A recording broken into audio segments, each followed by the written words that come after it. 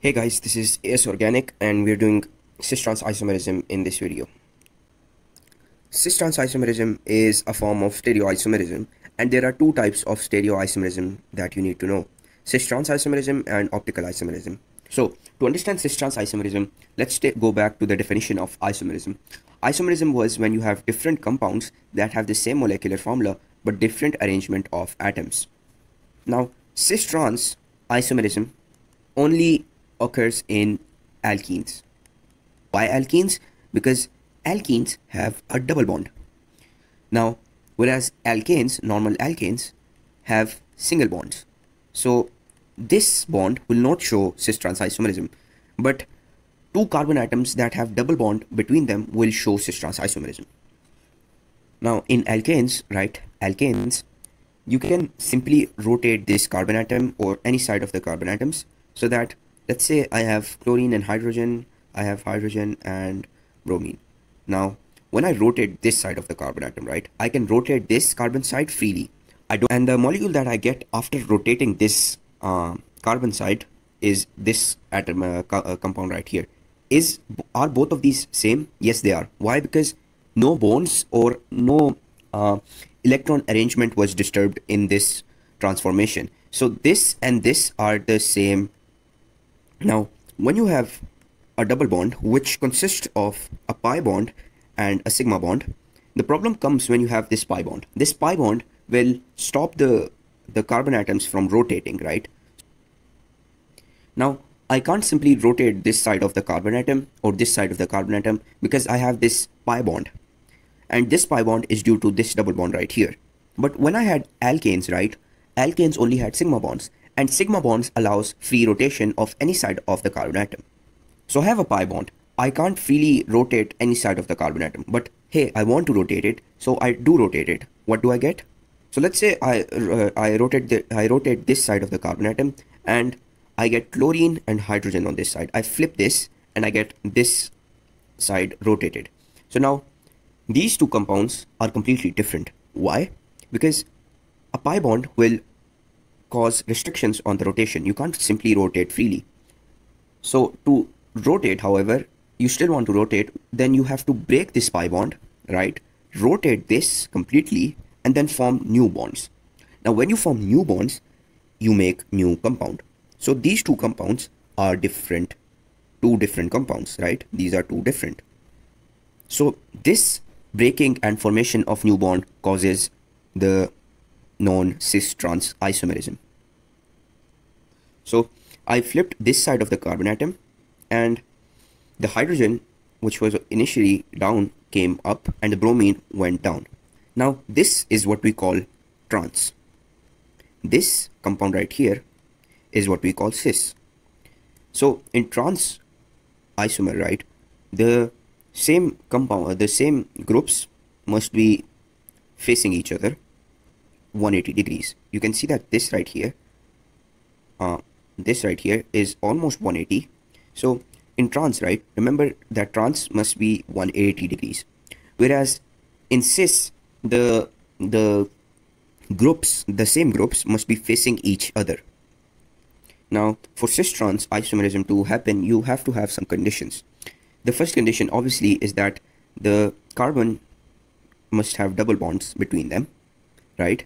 And then this is the first condition. The second condition is that each carbon of the double bond must have completely different groups bonded to it, right? So this side of the carbon atom must have completely different groups bonded to it. This side of the carbon atom must also have different groups bonded to it. Now let's say I have these two different compounds. Which one will show cis-trans isomerism?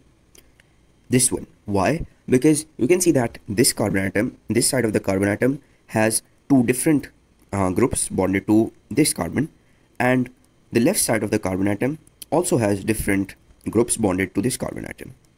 However, in the compound you see right here, you can see that this side is okay because the carbon on the left side has two different groups bonded to it, a hydrogen and bromine, but this side of the carbon atom has two similar groups bonded to it. So when I have two similar groups on one side, this will not show cis-trans isomerism. Let's say I have three different compounds A, B and C, and I am asked to show which of these three will show cis-trans isomerism. In A, you can see that this side of the carbon atom is right because both of these have different groups, but the right side of the carbon atom has two similar groups on one carbon, and this means A cannot show cis-trans isomerism. In B, you have the similar case.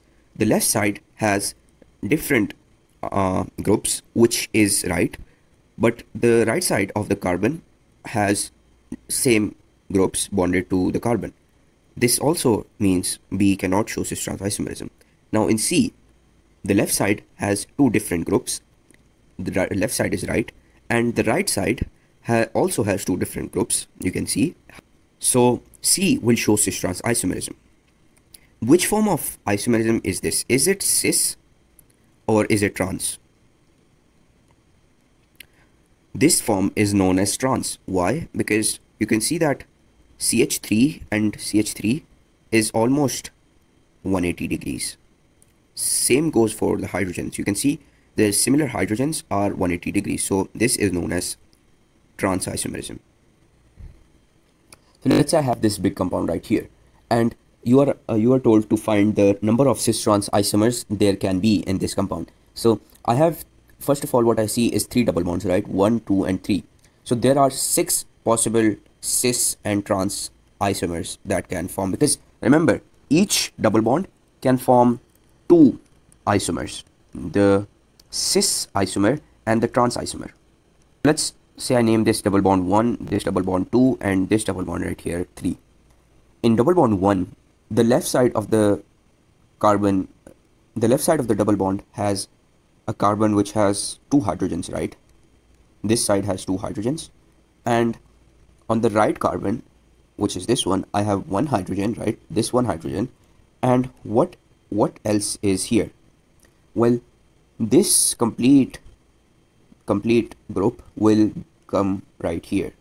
So this has 1, 2, 3, 4, 5, 6 carbon atoms, so C6, and it's right here. So 1, 2, 3, 4, 5, 6, 7, 8, 9. So H9, right? C6H9. Now the left side has 2 similar groups on one carbon. That means this would not show cis-trans isomerism. So in the second double bond, my left carbon atom, which is this one, has 1 hydrogen, and this complete group on the bottom side. So the bottom side will have 1, 2 carbons, so C2, and 3 hydrogens, so H3. Double bonded to the right side, which has 1 hydrogen, right? So this has 1 hydrogen, and this entire group on the bottom side, which will come right here. Now, what is that? There are 4 carbon atoms, 1, 2, 3 and 4 carbon atoms. So this will be C4, and 2, 3, 4, 5, 6, 7 hydrogens, so H7. Now, the left side of the carbon has 2 different groups, right? On the right side, I also have different groups. So since both carbons have 2 different atoms around them, it will exhibit cis-trans. This will show cis-trans isomerism. And one isomer would be cis, the other isomer would be trans. So at the moment, I have 2 isomers that will be formed due to this double bond. In the final double bond 3, this carbon atom is bonded to 1 hydrogen, so 1 hydrogen, and the bottom side will have this entire group right here. This entire group will come down, which would be C5H8, because I have 1, 2, 3, 4, 5 carbon atoms, and I have 8 hydrogens, so C5H8. And on the right side, I have a hydrogen on the top, and at the bottom I have the CH3 group, so CH3. Since both carbon atoms have 2 different groups bonded to them, they will exhibit cis-trans isomerism. So in total, there will be 4 isomers of this compound right here. 2 from this double bond right here on double bond 2, and 2 from the double bond at number 3.